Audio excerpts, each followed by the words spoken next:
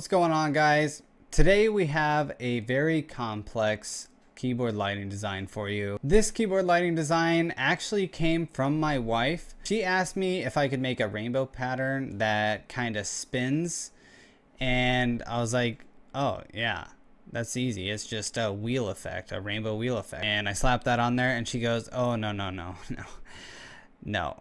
She's like, I want it to have like a fan blade effect. So like kind of choppy, where it switches in and out, in and out, in and out. It took her about a half hour to describe to me what it was that she was trying to get, which is really strange because as guys, we always understand exactly what women are trying to say.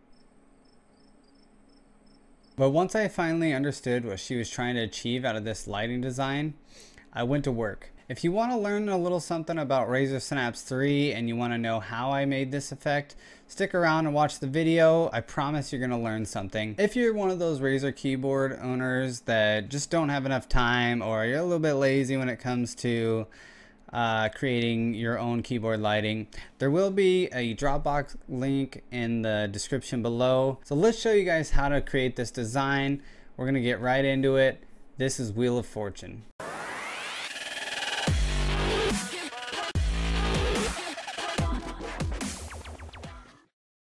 Alright guys, here we go. Wheel of Fortune effect.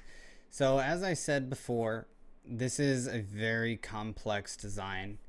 It takes many layers. In fact, the first rendition I made of this design had 87 effect layers.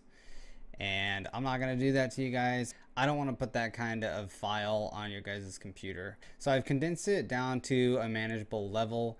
I believe there will be somewhere between 12 and 20 layers when I'm done with this. So first things first, I'm going to go ahead and rename my profile, and I'm going to rename it to capital W, lowercase o, capital F, just for Wheel of Fortune.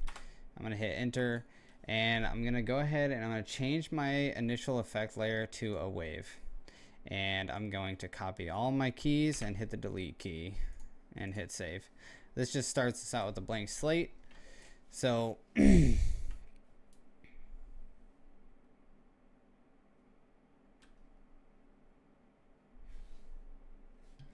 if you look at the design, what I basically have going on in each of the layers as they go around is they're turning on and off, switching between different colors.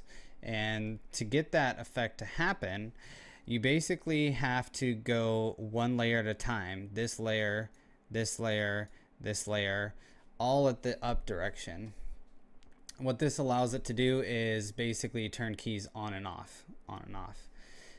I'll show you what I mean by that. I'm just gonna start with these keys right here, from the as far left as you can go to your space bar. And what I'm gonna do is I'm gonna click on my color gradient drop down. I'm gonna choose a multi-pattern. Actually, cancel that. I'm going to choose the 5 node pattern.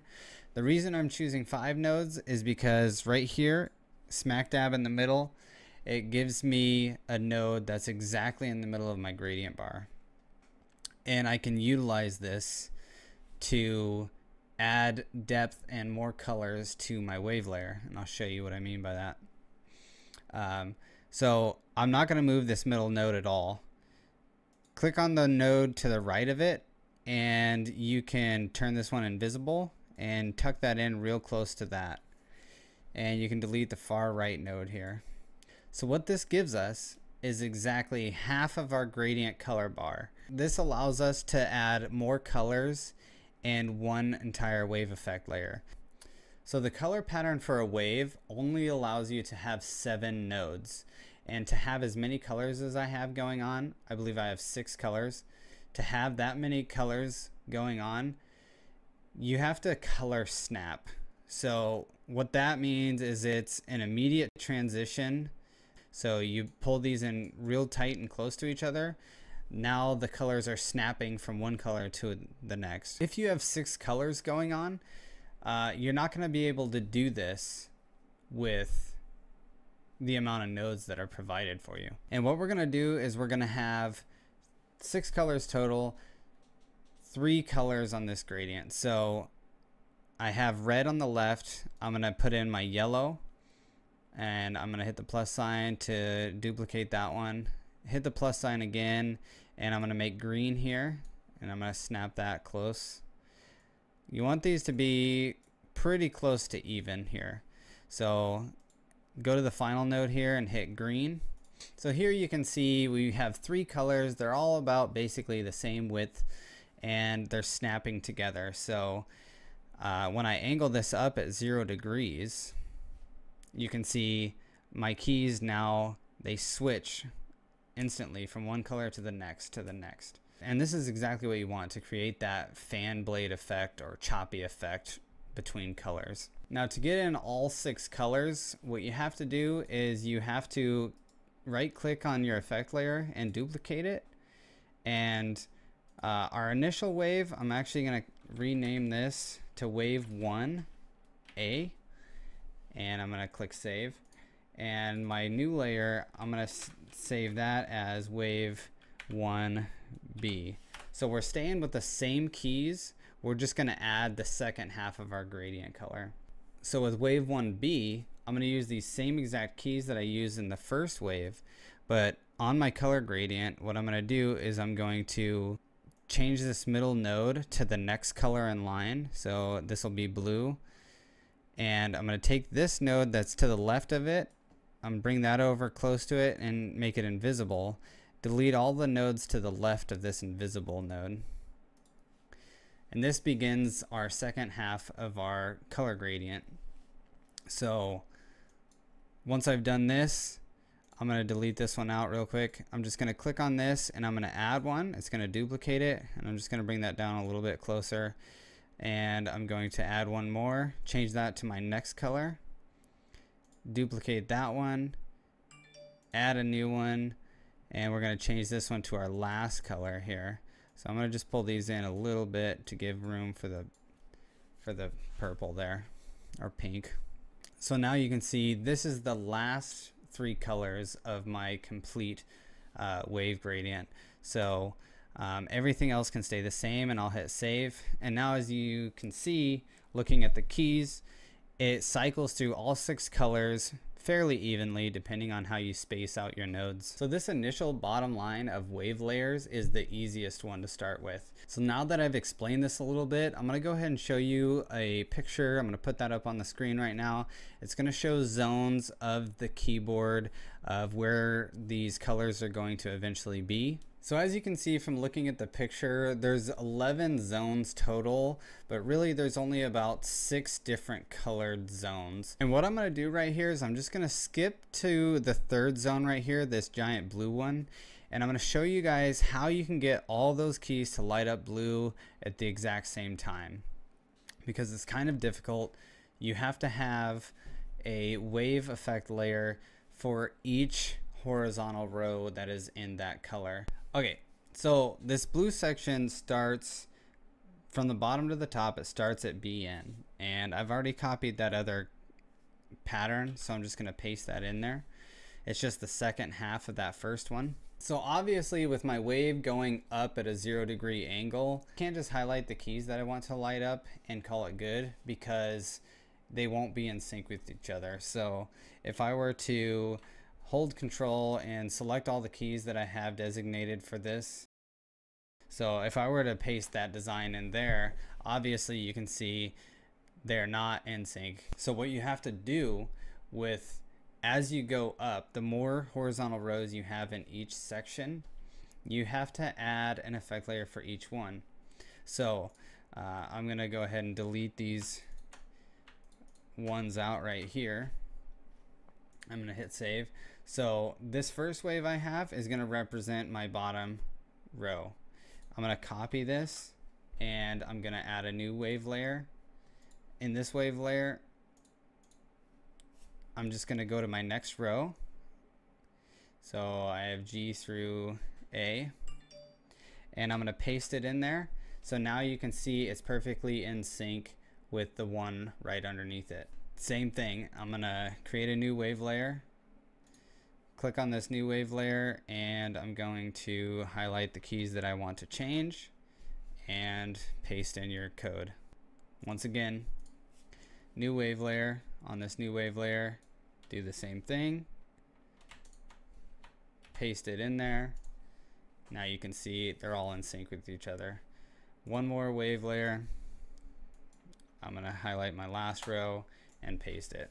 So now you can see this is how I get the sections to match the colors exactly. So for this section, because it takes 5 horizontal layers, I have to have 5 effect layers for this specific section. And you actually have to double that to get the first part of your gradient color. So if I go into this, if I go back into my bottom row here and I click on wave A and I copy this one, the first half of my gradient. So I go back to my first wave here, and you're gonna wanna right click and duplicate that layer. So that duplicates it up here at the top. So this will be my wave B. And this is gonna have these selected right here. I'm just gonna overwrite these and paste in that first half of my gradient and hit save. So just like I did with the second half of my color gradient, I have to go back in now with the first half of my color gradient and create 5 more layers. So here I've already done the first one. So copy the effect that you have on your key and go ahead and create a new wave layer. Go into that new wave layer and select your next row here and paste it. Just like that. Now you just keep doing that. Create a new wave layer, go to the next row, paste it. New wave layer, next row, paste it. New wave layer, next row, paste it. To transition to the next section, what you have to do, you don't have to create any more effect layers. What you can do is just go into your very bottom layer. You can take this code, you can copy that, you can paste it into the very bottom key on your next section right here, just like that. And what you got to do is click on your color gradient, click on this blue, and you're gonna just go down the line that you're making, the line of colors that you're making. So the next color in line here is blue. So I make my light blue section dark blue. I make my dark blue section pink. And I make my pink section red, and it just starts that color cycle over again. That all looks good. I'm going to hit save. So now this section should transition into the following one. So I'm gonna copy that code, go into my next layer, choose the keys I want, paste it, just like that. Right now there's a bug out where if you copy a code and you paste it into another one, even though you don't have this key selected, it changes it. So what you have to do is you have to go back into that initial wave layer, copy and repaste back over it. So I'm going to go back into my second wave here. I'm going to click on this and I'm going to copy that, and we're just going to keep going up the line here. Choose your next row of keys, paste, next, paste, next, paste. So to finish this section, do the same thing, go to wave B, you're going to copy this right here and you're going to paste that right into there, just like that. I'm going to try and not get that glitch to work, and I'm going to click off and then click back on that key, and then I'm going to change it and see if this might change it. Might break the barrier here. Green, and we're just going straight down the line. These are my next row of colors. I'm kind of skipping orange. I have every color in here except orange. I'm just kind of skipping orange. And that looks good. I'm going to hit save. So it looks like it did work by clicking off and clicking back on there. So that's kind of neat. So I'm going to copy this, go into my next wave layer up, paste, next wave layer up, paste, next wave layer up, paste, next wave layer up, paste. So you can hit save there. So now you can see here's 2 sections simultaneously, and they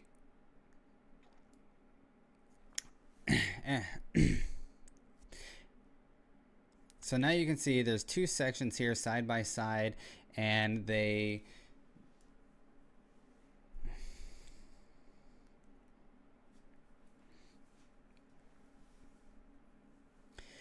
section and this second section that we built here actually follows up on the first section. So whatever you see in the first section, it's immediately going to this next section. So you see, when we'll watch the red here, it'll go red, red, red, red, red, red, and it does that with every color. So you got pink, pink, pink.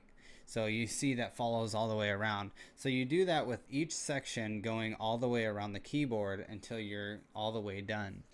Alright guys, so I've kind of finished my first half almost of this design. What I'm going to do is I'm going to go ahead and I'm going to fast forward and I'm going to finish out my keyboard. You guys kind of see how I got these 4 sections. You just keep doing the same thing all the way around your keyboard. Right here is the picture that shows you all of the different sections. Go ahead and take a screenshot of this if you're trying to make your own or change the colors up a little bit. These are the zones I used. I'm going to fill this in real quick and I'll be right back. So if you follow that lighting procedure that I showed you all the way across your keyboard, you should have a design that looks just like this. It kind of spins in a half pinwheel and you have somewhat of a Wheel of Fortune effect going on your keyboard. If you have a Razer mouse, then this is what you need to do to add the effect to your mouse. What you're going to do is you're going to start a new group and you're going to name this group mouse. And go ahead and add 4 wave layers. 4. And our first layer we are going to name logo A. Second layer is going to be logo B. Third layer is going to be scroll A. And fourth layer is going to be scroll B. So you can add all of these new layers into your new group just like this.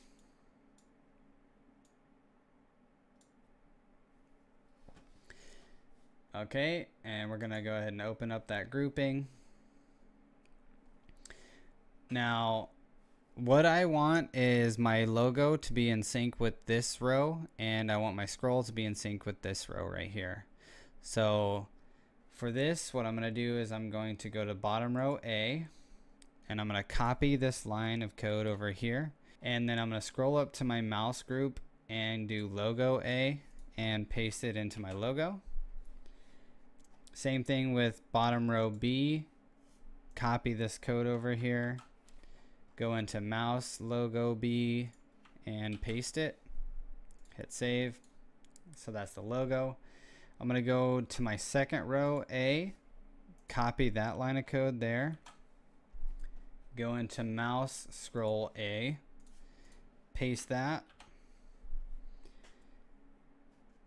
Same thing with B, second row B, I'm going to copy it, mouse scroll B, and I'm going to paste it and hit save. And that's all there is to it, guys. Piece of cake.